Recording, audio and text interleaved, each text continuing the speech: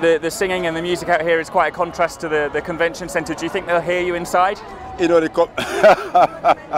a good question. No, I do know that they do follow what's going on. They know that people are totally against the inaction going on inside those halls. And the people here are living the reality. We are singing.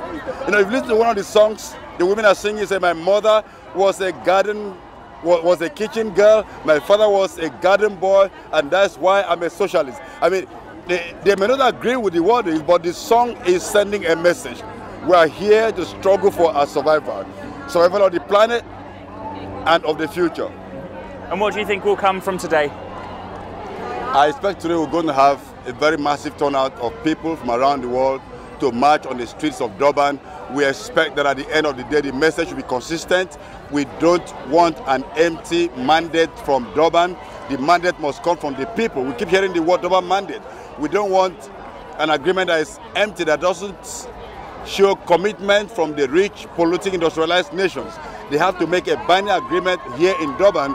Otherwise, the message will be, we don't accept whatever else you come up with. And to people watching this live at home in the UK and the United States, what would you say to them? You know, I believe the people of the United States want to do something to save the planet. But the government of the United States, the government of the UK, the governments in the European Union, they don't appear to know the reality of what the people in their countries are saying. And so we're saying, listen to the people, you represent the people, you cannot just listen to the corporates. They are playing the script of corporation, the polluters.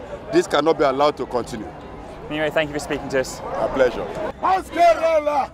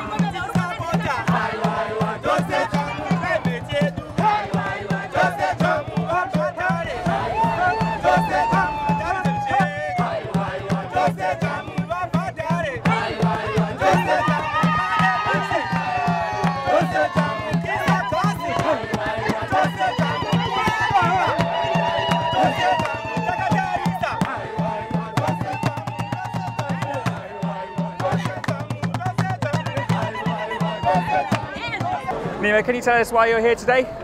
Today is the Global Day of Action. We are here to send a very strong signal to the leaders, to the negotiators in the Global Climate Change Conference that this is not the place to draw up an empty treaty or empty so-called Durban mandate. We want to tell the leaders that Africa is at risk, that the world, the planet is at severe risk. They have to take serious steps to cut emissions, to make legally binding commitments to tackle global warming. Not just come around Durban, sit around in secret rooms and draw up an empty shell agreement. Do you think it's significant that these talks are taking place in Africa? Well, you know, it's very significant that the talk was here because Africa is the most impacted continent, the most vulnerable continent. Every single degree of temperature increase in the world multiplies in Africa. We're already exposed to droughts, to floods, to famines, and to all other challenges of global warming. And African leaders cannot afford to side with the polluting nations to continue to expose the continent to worse situations.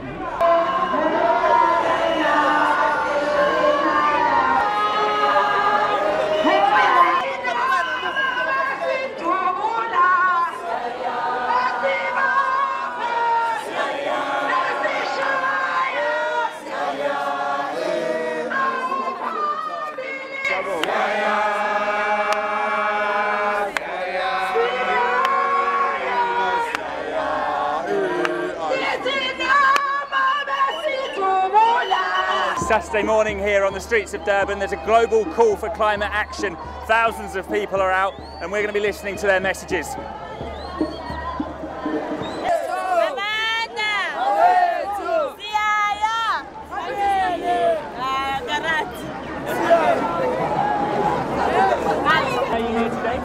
We are here to show the government that what he is doing is not correct by polluting our climate. And how is the government polluting your climate? By using a lot of coal and destroying the climate.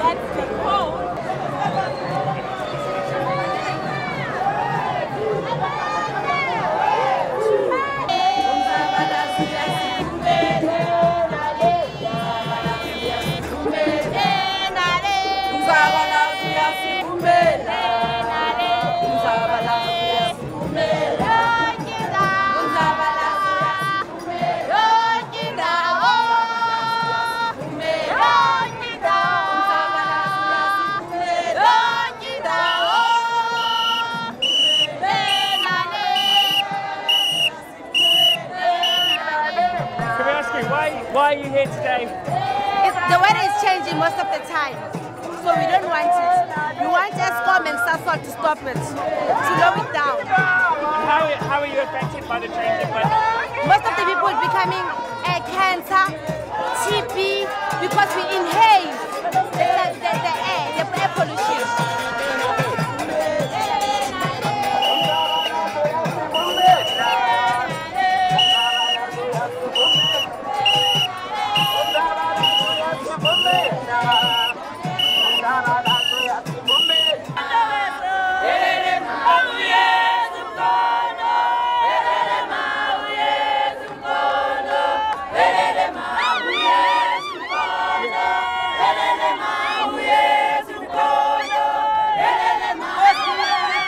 My name is Ngwame Ketile, the Western Cape coordinator of the Right to Know. We are here to oppose the fact that ESCOM and SASOL are one of the key leaders in the delegation that would engage the COP17. You know, saying that ESCOM is one of the biggest polluters in South Africa.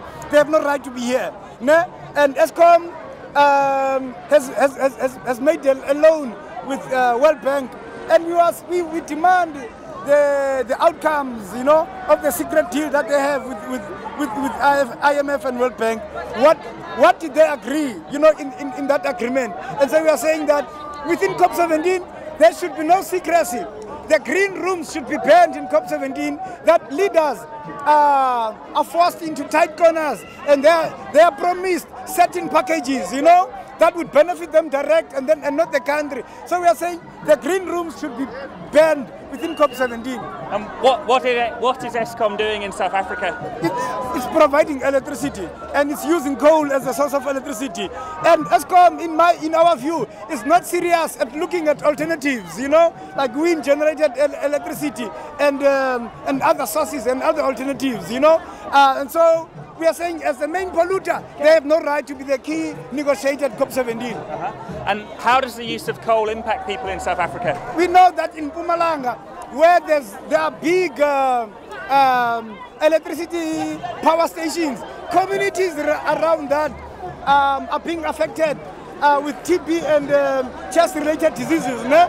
And that there is a figure of hundreds of people dying, you know, as a result of the pollution that is happening in the immediate surrounding.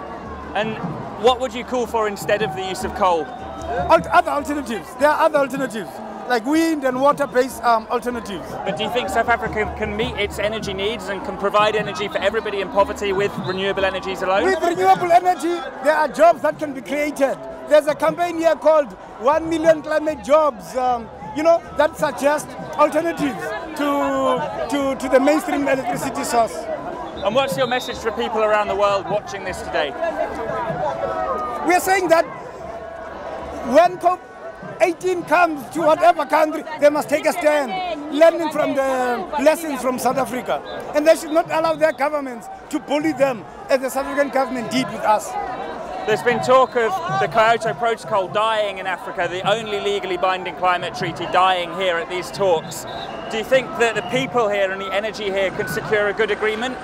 Look, as long as Africa stands fragmented as it is, there's no chance. You'll find that Botswana competes with South Africa and Swaziland against Lesotho and whatever. For as long as fragmentation in engagement with other countries, Africa is doomed.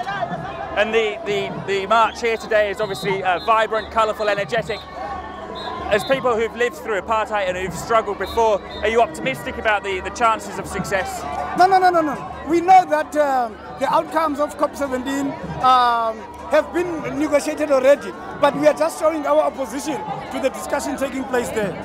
Thank you very much. You are welcome. Sure.